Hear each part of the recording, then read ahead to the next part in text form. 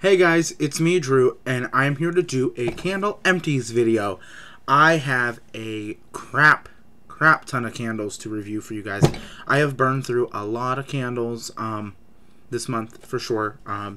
But let's go ahead and jump right into it. The first one that I finished was Wine Cellar from Bath and Body Works. Now this one, I couldn't smell it in the room. It didn't do anything for me.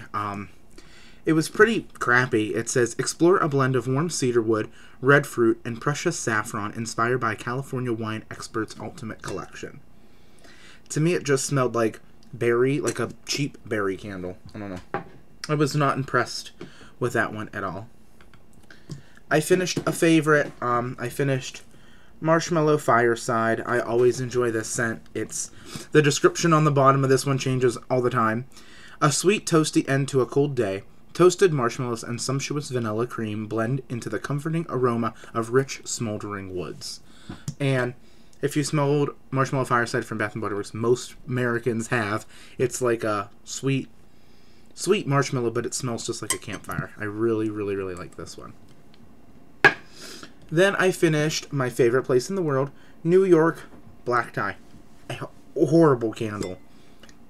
It is the perfect date for any night in the big city. Green sage, sandalwood, and tonka bean. It smells like a cheap men's shower gel. That's what it smells like. It was not impressive. The throw was pretty strong on it too, which was, oh, that's great. Even though it's a scent I absolutely hate. I rest my case. Then I finished Autumn. Another one that I do really enjoy from Bath & Body Works. It's red apple, cedarwood, and fir balsam. So it smells like that typical, like, balsamy scent, like a Christmas tree scent, but it has a fresh apple to it, which I really like. It's really, really nice. I finished that guy off. I also finished Golden Peach Sparkle, which is peach Bellini, so it's like that sparkling peach scent. And then my last Bath & Body Works candle ever. I don't have any more. I have burned through every single Bath & Body Works candle I own, and I'm so happy. This is the Mahogany Teakwood High Intensity Scented Candle. Give me a break. A confident new take on our classic home fragrance. Mahogany Teakwood. Intensely beautiful notes. Come on. Do you think they're, like, overcompensating? Notes of mahogany, cedarwood, oak, and lavender. This smells just like Abercrombie Fierce. If you've smelled it, they call it the Abercrombie Fierce candle, because that's exactly what it smells like.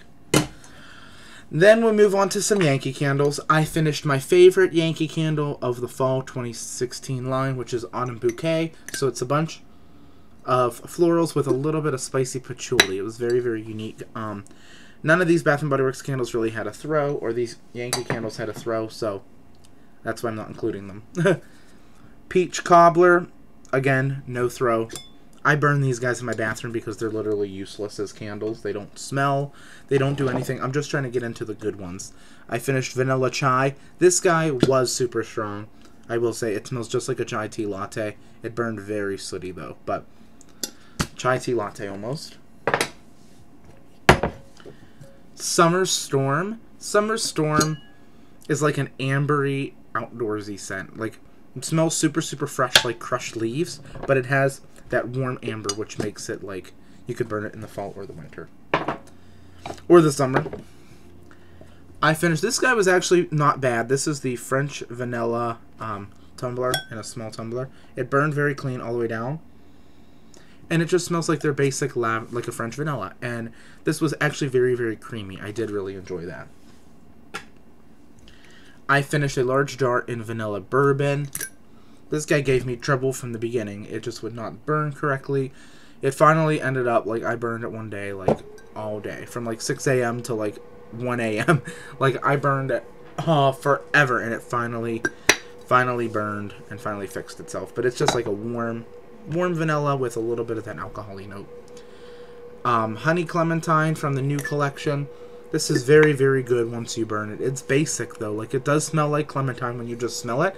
But when you burn it, you do get a little bit of those honey notes, which really just warms up the fragrance. Then I finished an old-time Yankee candle. This guy was amazing. This camera does not want to focus on this guy. Holly and Red. Is that Holly? Holly and Red Currant, which is part of the Black Band collection. Super old. That's when it was our strongest scented candle, and these were and these were strong. Like, I really enjoyed this. It's just a very warm scent. It almost smells like passion tea lemonade from Starbucks. Every time I smell it, that's what I get, is passion tea lemonade. Crazy. I finished, from my favorite Yankee candle line is the Pure Radiances. I really do enjoy these. I finished Paradise, which is like a fruity cocktail. It almost smells just like fruit punch to me. These guys always burn really nice for me. And then I finished Apple Chai in the small. This guy was the medium. It's nice. I mean, it was just a basic apple scent. I didn't really smell any chai to it. Then I finished a Nest fragrance in the scent Hearth. I loved this scent. It is a smoked wood. Compared to Feu de Bois from Diptyque, I would say this one's a little bit more of the actual like bark of the wood, if you know what I mean. It's definitely more raw, almost. I want to say like more of a raw wood. But I really do enjoy this guy. One of the most unique candles I ever had, almost broke it, is Lavender Shortbread from the Boulanger line from Anthropologie. This guy's only $16. I cannot find this in any of the Anthropologie stores that I've been to, so I don't know if it's sold out or they discontinued it. It burned clean all the way down. I'm definitely going to repurpose this jar. But Lavender Shortbread, immediately when you first smell it, you're going to get that really spicy or really buttery shortbread. But then you get a little of that spice from a lavender. This is not a fake lavender. You're going to get that pure lavender leaf with that shortbread, and burning it, the lavender really comes out. It's super unique. Every time I burned it, I was like, this is a really good candle. And I burned this on my mantle in my living room, and it filled up the whole entire house. Like, it was a super strong one. Then I finished another one from Anthropologie. This is from the Illume line. This one is called Mulled Wine. I love Anthropologie candles because they're all so unique. This says, bundled up against the chill, they swoosh their way down the snowy hill. And this is a 2-wick. I will say it didn't burn all that great, but I mean it burned all the way to the bottom. And it was also super strong. It smells just like a spicy berry. It was really yummy. Then I finished 3 from 1820 House.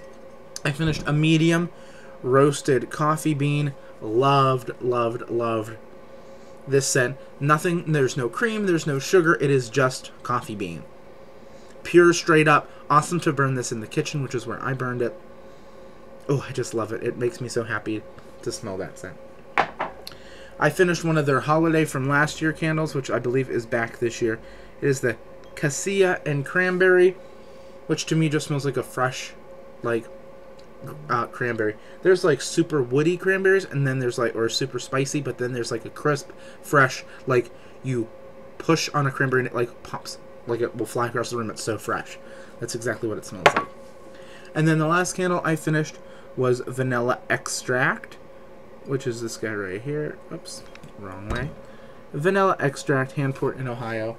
I was like really curious about this one. What is vanilla extract? Like, is it just going to be vanilla? But no, it is like pure vanilla extract. It is delicious. And I actually burned this guy in the living room when I had the roasted coffee bean burning. And like when you went through the rooms, it smelled just like the best scent. It was just like that creamy vanilla. Whoops.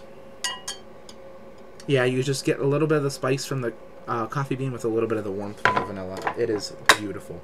But anyway, guys, I know that was super quick and rambly, but that was some candles that I finished up. Look forward next week to a really fun video. Hope you guys are having a great rest of your day. Bye, guys.